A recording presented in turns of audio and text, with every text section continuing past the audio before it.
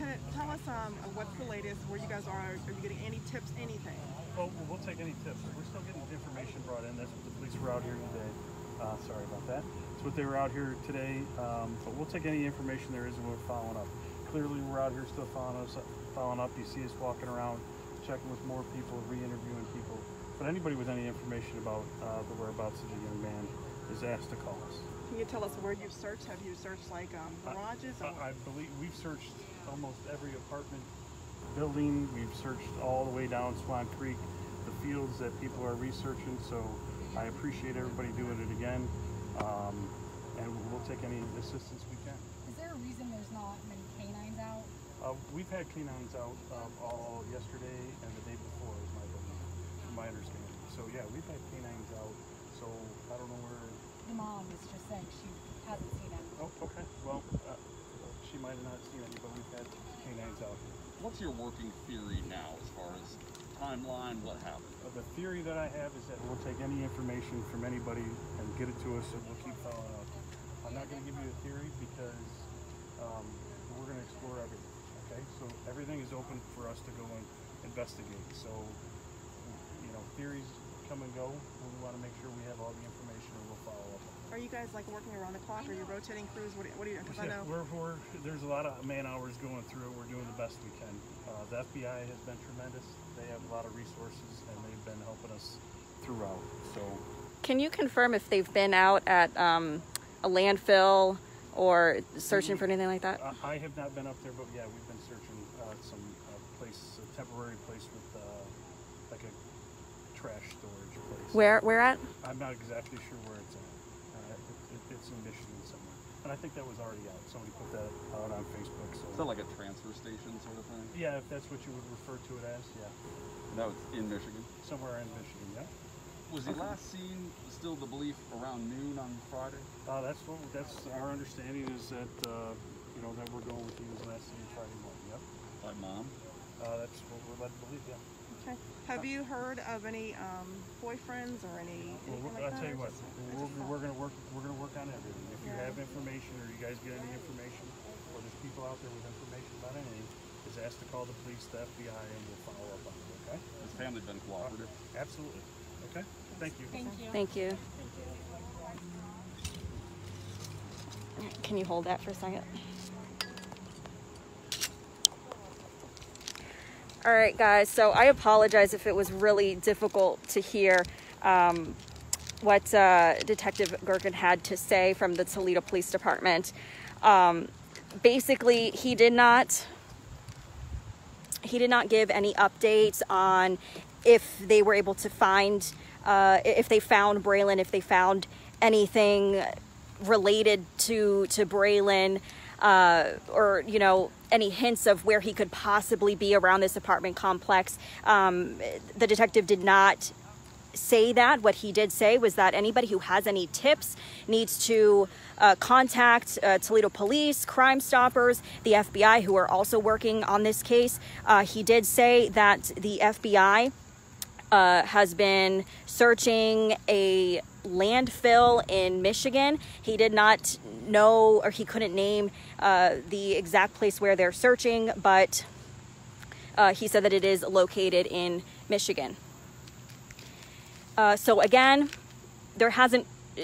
police didn't provide or didn't say if they found Braylen, if they found anything related to Braylen. They're just asking for tips, which I know that's not what a lot of people want to hear, obviously, but that's just the short update that Toledo Police was able to give me, or to give us.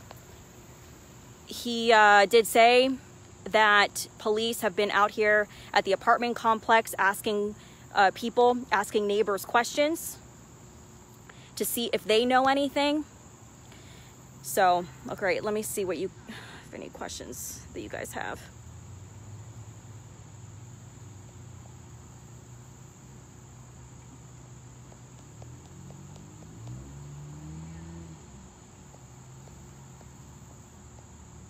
He did not mention the bloody blanket that was found over the weekend. And there have been many volunteers out here today over 50. I haven't gotten the latest count, but when I asked the search coordinator at noon, she said more than 50 volunteers have been out here searching around the complex, retracing their steps, what they've already, areas that they've already looked, but they've expanded their search up to a 3-mile radius.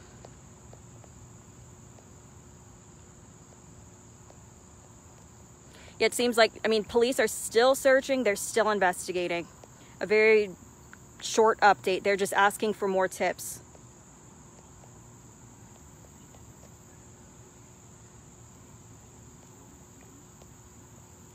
Braylen's mom was questioned. She was never taken into custody, just questioned.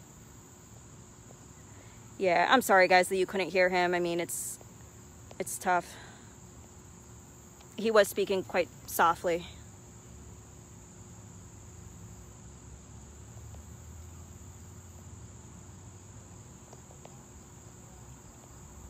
One thing, so canines, that's definitely something that we haven't seen out here. The detective just said that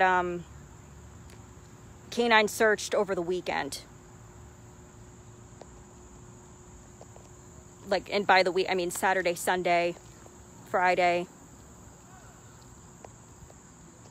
So yeah, I mean, not much of an update, I'm sure, is what people were hoping for, but the only update that they would give at this point, which unfortunately is not much of an update, but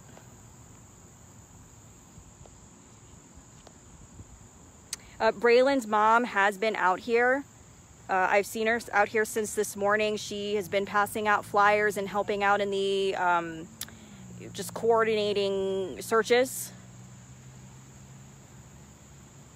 And she did give me some, if you guys want to check out my page, Carla Byron Journalist, you'll see she gave me a video clip of Braylen that we will be including in our newscast tonight, so you guys will be able to see that. She gave me a few clips, but I posted one on my Facebook. And the search coordinator said that they're going to be out here until tonight, until basically darkness falls. They'll be out here searching. Let me actually flip the camera around so that you guys can see. I mean, this is basically, this is the gazebo that people have been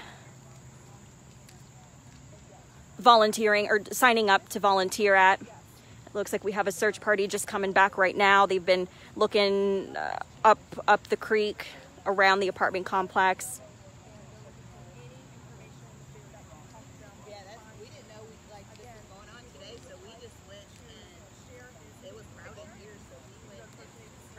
So here's the apartment complex, and I mean, as you can see, we got local media out here. There is a station from Cleveland.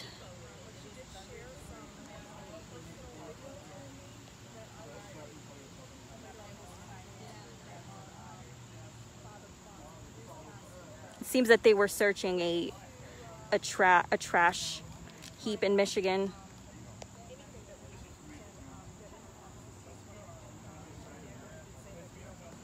How do you volunteer? Just come over to Hunter's Ridge Apartments, and there's a bench, a coordinator here. Just fill out your name and they'll send you out to a certain area that they may or may have not searched yet, and you'll be put with a team.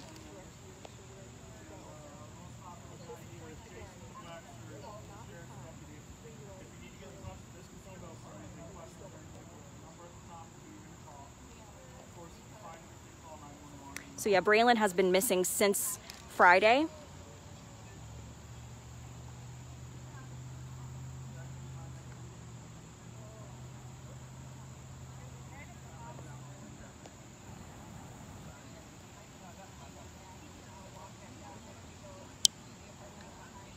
All right, guys, it's kind of hard to see my screen because it's so sunny out here, but I'm going to be live at 5:30, and 6 o'clock tonight, so that you guys can get updates by the half hour of what has been going on here tonight.